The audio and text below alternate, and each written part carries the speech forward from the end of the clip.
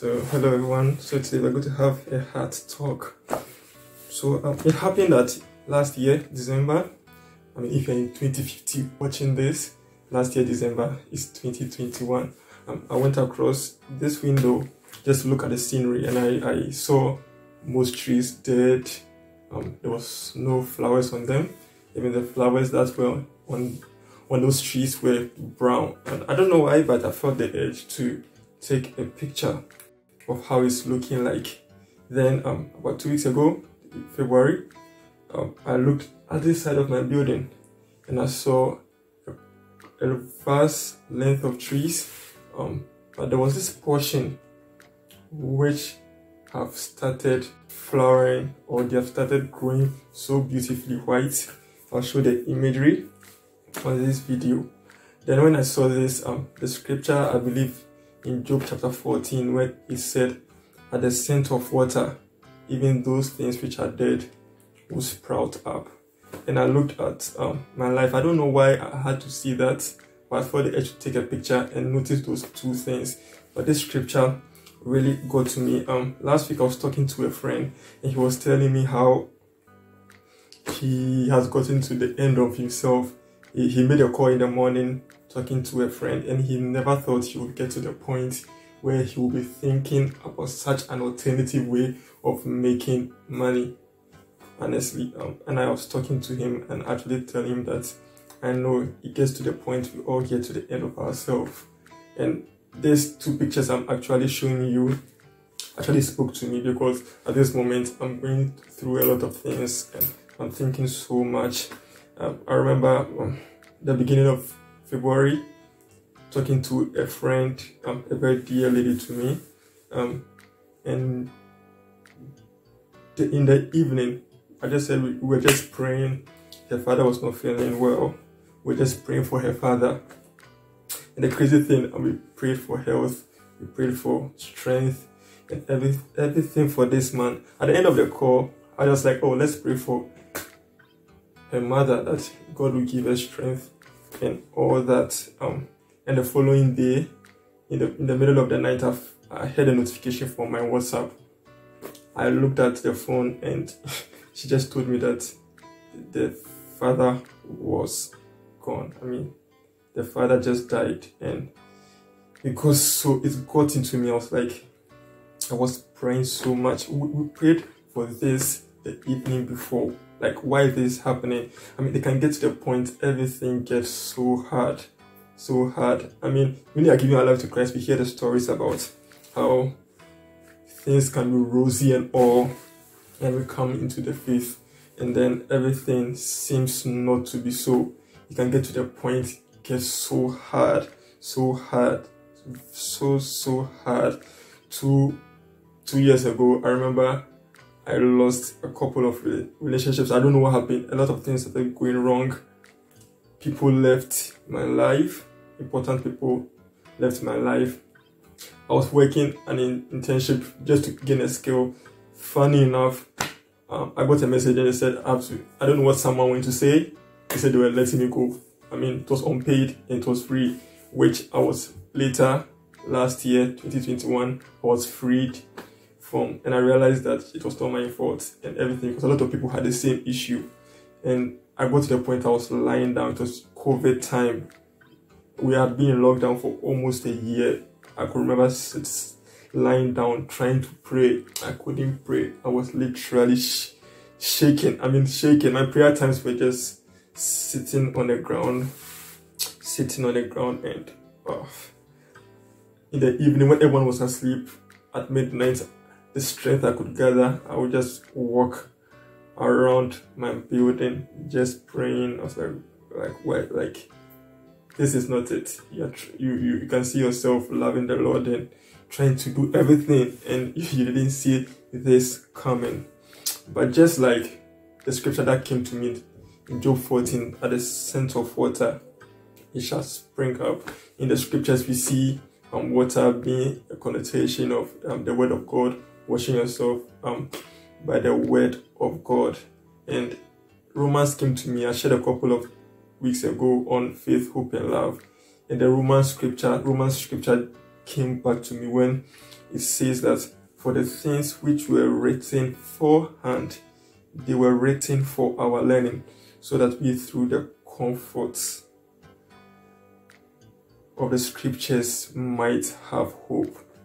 Looking at that flower, I realized what hope looks like. And I don't know who is watching this video. It gets to the point we might get to the end of ourselves. I think I might do a series on hard times of the believer's life and how we can walk through it. Like, I was like, what on earth is happening? But then I've tried to read my scriptures and to read my Bible. And I last year, 2021, had the opportunity to read through the whole Bible. And when I closed it, I believe the last book of Revelation, I realized that in the end, everything was okay. Or in the end, everything would be okay. That might not be the answer you are looking for. You are expecting something better than hearing that in the end, everything was okay. Or in the end, everything will be okay. Like the Roman scripture I said, like, so when you go through scriptures patiently, we see people, we see the likes of Joseph, we see the likes of David, we see the likes of Jabez, how these people went through all sorts of things, all manner of things, and in the end, everything was okay. I pray that as you go through these times that you are seeking answers, you might actually find hope in these scriptures. I remember going through Hebrews chapter 11, the Hall of Faith, when we saw people doing miracles, women seeing their dead raised back to life. And the craziest thing was when I got to the portion when the Bible started to list the people who couldn't get some of the things that they wanted. They died having hope, they died having faith, and the Bible classified all these people as people of faith. And this video is not to prove that I have all the answers, but I want to let you know that have hope. If you have ever seen a scripture, or you have ever seen a story like Hannah, if you have ever seen a story like Abraham and Sarah, if you have actually seen stories like this ones, Shadrach, Meshach, and Abednego, if you have seen stories like this, I'm sure you saw how they ended. Look at those stories. Keep up, keep your hopes up, keep hope, keep on hoping. The Bible says that hope deferred makes the heart sick, or makes the heart sick. So I pray that you find comfort in these scriptures that you have seen previously, that everything will be okay. Also, I want you to remember testimonies. I was talking to a friend and I was telling him that I've come to understand that testimonies are also report cards, because testimonies prove that God is able to do something. And in the end, just like the enemy left Jesus for a season, that the enemy came again in Peter. The enemy came again in the Garden of Gethsemane. The enemy came again multiple times. The enemy leaves us for a season and he comes back again to try us to see if we are still in the faith. And I pray that the testimonies that we have received in the past, those testimonies, we archive them. If you are listening to me now, maybe you're in a great place having testimonies, I pray that you archive these testimonies, because it gets to a point that you would have to draw from these testimonies that you have had in the past and hold on to those testimonies that God who did it that time can do it again. Maybe you got a miracle money and you are broke and you don't know how things will be sorted out. Just remember the past things that he did and know that God can do it again. And I pray that these scriptures I mentioned, these pictures you are seeing in this video encourages you. So thank you for joining me. Let us pray together. Say, dear God, I don't know who is listening into this. I don't know who is watching this. Maybe they have come to the end of themselves, just like I have, and I've been thinking so much myself. I pray for them, even as I've been praying for myself, that, oh God, strengthen me, strengthen us, that will continue to work in you. May we not lose hope in you, for we know that in the end everything will be okay, and that you will take of it. You will take of us, because you are our Father, and every good and perfect thing comes from you.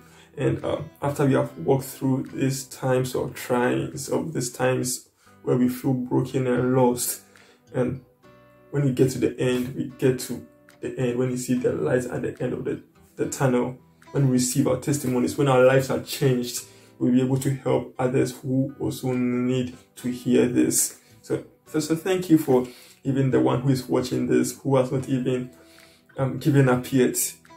Thank you for the strength that you gave to them to get to this point. And I pray that you continue to strengthen them, strengthen the inner man, as the word says. Strengthen us by your Spirit, oh God. May we keep looking unto you, the author, the finisher and the perfecter of our faith, oh God. We love you so much, and we appreciate you for everything that you do in our lives. In Christ's mighty name I pray with thanksgiving. Amen. So, yeah, this is a hard talk I wanted to have with you. See you on the next video. Enjoy the rest of your day. Enjoy the rest of your week. Enjoy the rest of your month. And then enjoy the rest of your year. I hope that when you receive your testimony and you get something good, you might actually come back to this video and even leave a comment to encourage someone who also sees this video later. So God bless you. I love you guys so much. And goodbye.